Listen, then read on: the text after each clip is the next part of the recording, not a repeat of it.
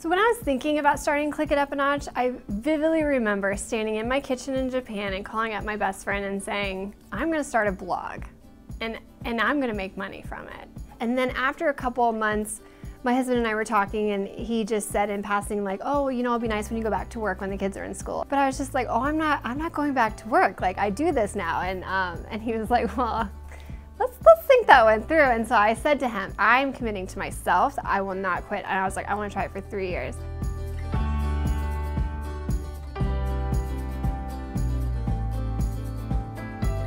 Growing up, I just wanted to be an elementary school teacher, and that is what I did. I made my friends play school. I was that one who, at the end of the school year, I'd ask the teacher for all her extra supplies. Like that was always my dream, is just to have children and be an elementary school teacher. When I finished teaching 5th grade in Mississippi, we were moving, and I was talking to my husband, and we both just decided I would just take a break, take some months off teaching, and then you'll go back. But then we got pregnant, so I was like, no, I can stay home now. And it was probably after my second daughter was around 1 that I started realizing that you don't get the validation you get from work as being a stay-at-home mom. Like nobody's like, you rocked changing that diaper today. Oh my gosh, like no one changes a diaper as good as you change a diaper. I started realizing like I need something for myself, because just being Kate's mom or Emma's mom, you know, started to feel like, not that it wasn't enough, but just like I really need something for me. Shortly after my second daughter was born, I started a Project 365 where you take a picture every day for a year.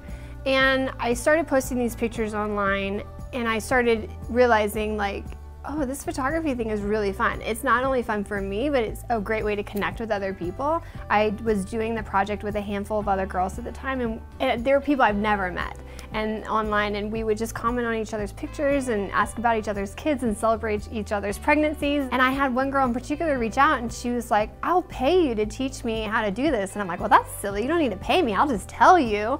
And I started getting, you know, this thought of like, oh, there's an interest, and I love teaching and I love photography. Like I could put those two together and just get to help people and still learn about photography, and I get to still teach people, and it was kind of the best of both worlds. So I think the turning point when I realized like this was something is in 2013, I wrote an ebook, and I didn't know how to launch it. I didn't know anything, and I just shot my email list an email. I was like, I wrote an ebook, do you want to buy it? And it sold, and I couldn't believe it. And I remember saying to my husband, like, I sold X amount of this ebook today. And he was like, it's just a PDF. I was like, I know, it's crazy.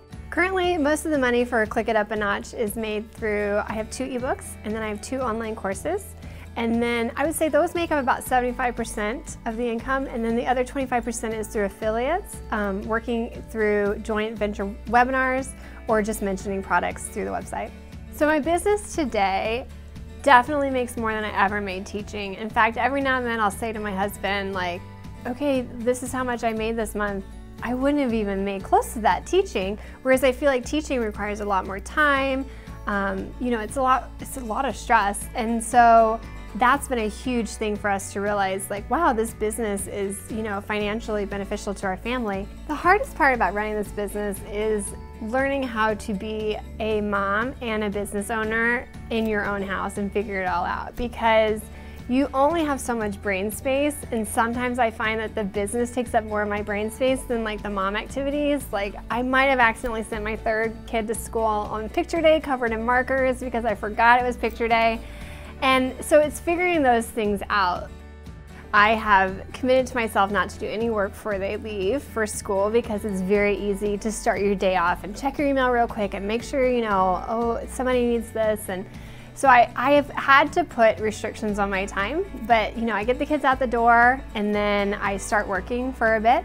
And then once the kids come home from school, it's, you know, typical mom stuff, like shuttling around to their activities and making dinner and helping with homework and reading and playing games. And that's what I love. And then we put them to bed, and then my husband and I hang out, and then we start again the next day. And I just try to make sure that my business hours are during the day when most of the kids are at school, so that way when they come home, I'm ready to go into my next job of being a mom. Being a blogger means to me setting my own hours, getting to do what I love, and getting to do what I love outside of my life too. Being able to do work that I love lets me live the life that I love, and being a blogger has helped me create that because I get to teach photography, I get to make an income for my family, and then I get to go on vacation or shut down for a couple weeks and snuggle up with my kids, and so being a blogger has just given me a lot of freedom. My name is Courtney Slazinik. I'm a teacher, I'm a photographer, I'm a wife and a mother, and I'm a blogger.